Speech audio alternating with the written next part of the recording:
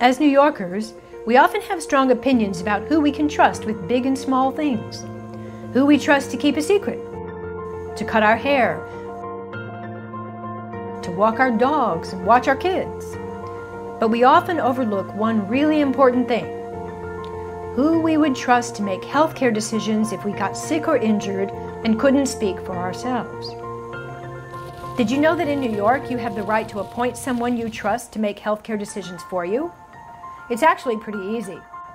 All you have to do is fill out a free and quick form called the New York State Healthcare Proxy Form. If you are 18 or older, why not take the time to fill it out today? You can download the free form by doing a quick online search, by clicking the link in the comments, or by visiting our website, endoflifechoicesnewyork.org. Once you download the form, completing it is easy. There are 3 simple steps. Step 1. Choose your healthcare agent. First, name someone you would trust to make medical decisions for you and follow your instructions. This can be a friend, family member, neighbor, clergy, anyone. You get to pick the person who would be your best advocate. The person you write on the form is called your healthcare agent. Step 2. Have a conversation.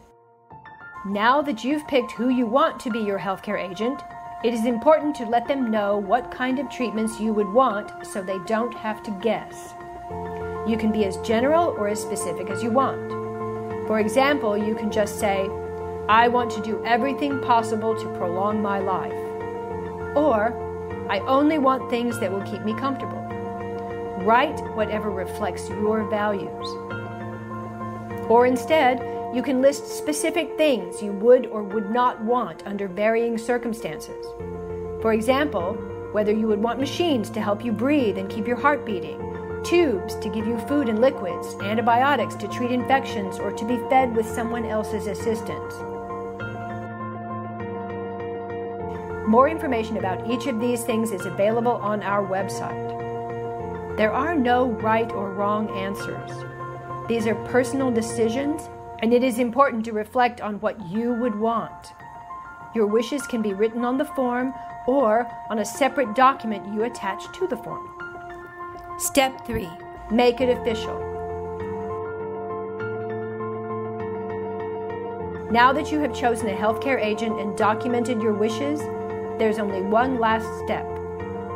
All you need to do is sign it, and ask 2 other people to sign as witnesses.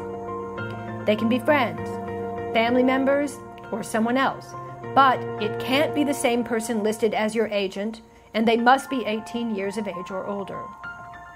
Once everyone has signed, make sure you give a copy of the form to your healthcare agent and medical providers, such as your primary care doctor.